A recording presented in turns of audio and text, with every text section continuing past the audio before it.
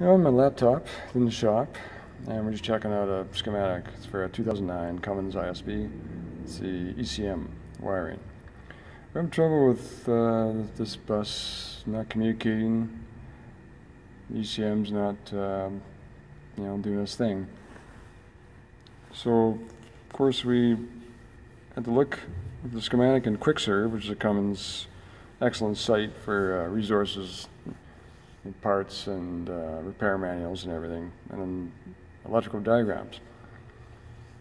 So this is on our laptop, and what we did, we hooked up direct to a big screen TV. It's a 50-inch, much easier to see wiring diagrams and figure things out.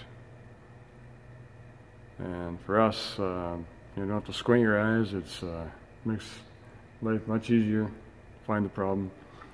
See, in this case, we're just checking power to the ECM, and it's right from battery, ignition switch, 5 amp fuse, and pin 45. So we just gotta check that out.